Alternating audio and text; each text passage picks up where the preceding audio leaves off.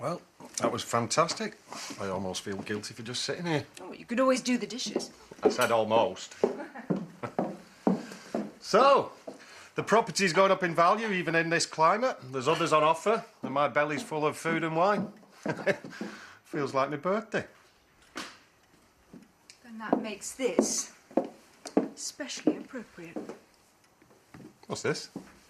Well, the traditional way to find out is by opening it.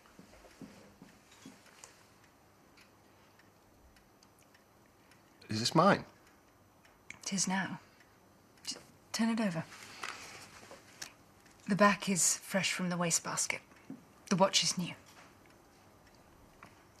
It's exactly the same. I'll pay you for it. You will not. Why did you do this? How did you know I would... Well, because your mask of indifference wasn't as convincing as you thought. And I was partly responsible for the state it was in. My dad gave me this on my 21st. Make me proud. And from that day on, I tried. Mostly failed, but not always. I'm sure that's not true. I think I'd better have another drink before I embarrass myself.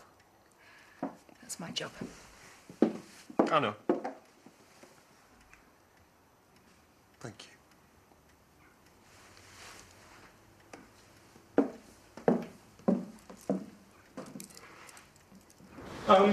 Spot on, bop it.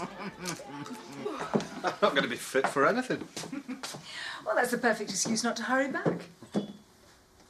So I take it long boozy lunches wouldn't have flown when your dad was alive? Well, they were fine as long as they were his idea. Like, everything was fine as long as it was his idea. Yeah, I can relate to that. You know, I used to envy Miles sometimes. I mean, being the unfavoured one, he could do as he liked. Just like Max. Except he was the favourite. Sorry, Max? Oh, my baby brother. He died. I'm sorry. Jimmy and Carl as well, a bit. Got a longer leash, I mean. I was the promising one, so I ended up having to work twice as hard and having half as much fun. Yeah. You know, if you were dead, I would swear I was your reincarnation. Are you glad? What, that you want to come back as me? No, that you were pushed so hard. Well, it's nice to know that someone believes in you, I suppose. Yes.